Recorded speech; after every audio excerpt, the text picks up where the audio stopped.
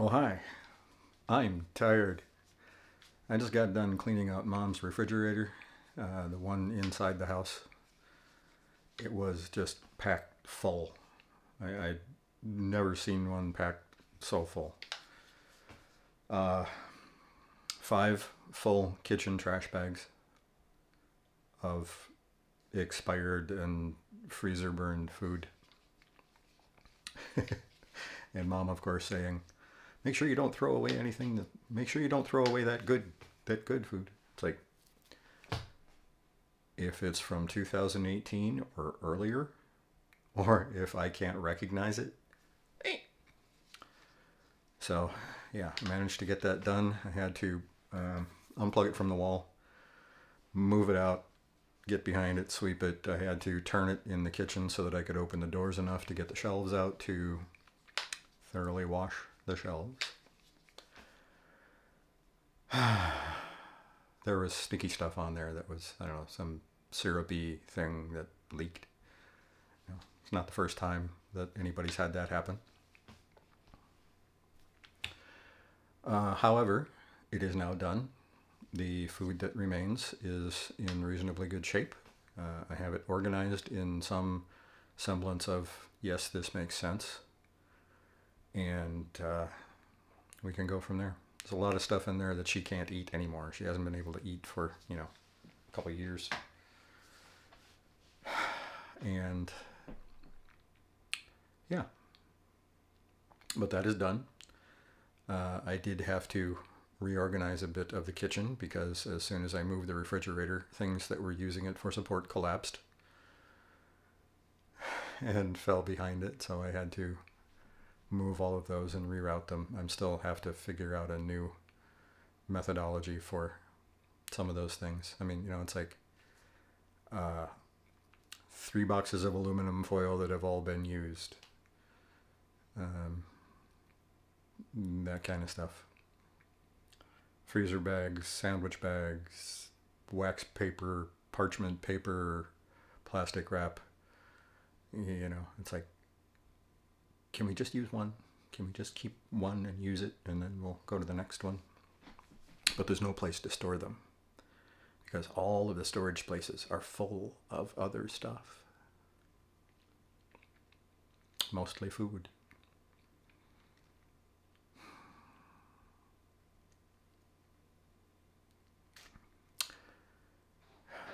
This is going to be a very long winter. We also had a little tiff about phone books today. She wanted me to grab her a phone book, and there were 3. Well, she wanted the large phone book, so there were 3 large phone books from, what was it, 2016, 2017, and 2020. So I brought her the 2020 one, and I brought the 16 and 17 one. I said, I'm going to get rid of these. And she was like, no, don't get rid of them. They have important information in them. I was like, what information is in these books that's not in the 2021? She said, I'll show you. And so she started looking, and I clicked launch. And then she showed me in the 2017 book that there was a section that had area codes in it from all the different places in Minnesota. Decent. It's the area code table. And she said, see, this is in this book, but it's not in this one. And I opened up the 2020 book to the area code section and said, you mean this? And she just stared at it for a while. And she said, okay.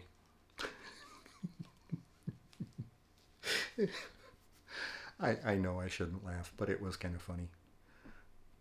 I won one. Mom is getting feisty again. I think she is getting better.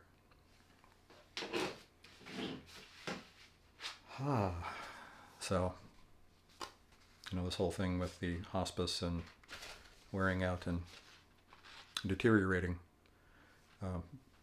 not going that way right now. She's becoming more active. Well, I suppose, coming out of the hospital, that's probably pretty decent. I am still cooking. I'm getting better at getting her things that she likes. and basically cooking to order what she wants. It's usually fairly simple. And I have a wide variety of things that I can do to, jazz it up a little bit, but not too much. Her taste buds are very different now. Bemidji, as it turns out, is having a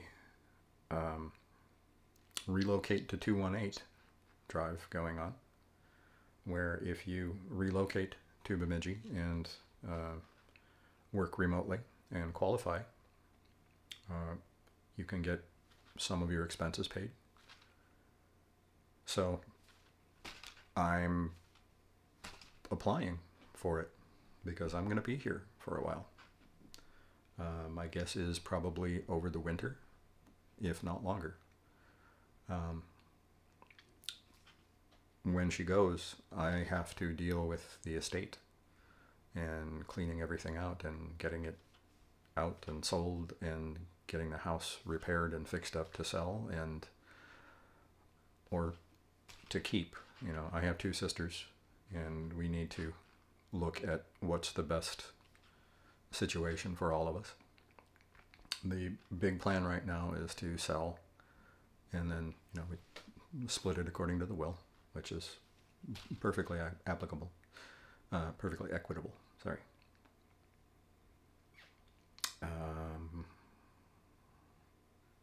But the possibility of keeping it and renting out the apartment or renting it out, I don't know. There are a number of options that are feasible. And who knows, maybe it makes more sense for me to move up here permanently and sell the house in the cities. I don't think so, but the thought has crossed my mind, especially with all of the shootings going on in the cities lately. It's starting to get a little annoying. I mean, I've been looking at moving for a while, and I don't know. This is all very, very up in the air right now. I have a bunch of things I have to do. We're getting her hospital bed. I have to get the bedroom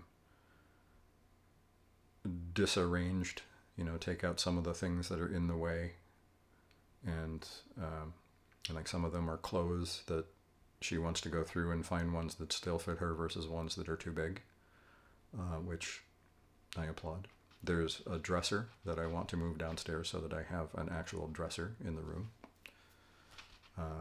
And that, of course, has clothes in it that she wants to go through. So that's something that will probably happen tomorrow. Hope to God it won't take as long as the refrigerator today. That was epic. Epic. Oh, I hurt. But the refrigerator is fine. It's clean. Food in there is good. We can go from there. Let's see. I have a barbecue grill that I still haven't used. I want to do it tomorrow. It's supposed to be really nice here tomorrow, so it would probably be really good to have a stakeout.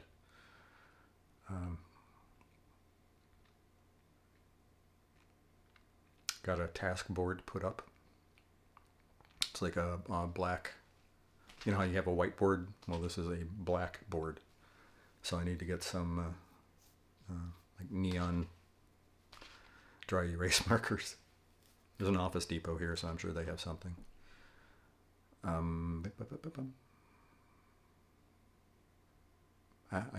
That's about it for today. I mean, that's pretty much all I did was clean refrigerator. So, guess there's not much to add. So, hey guys, see you next time.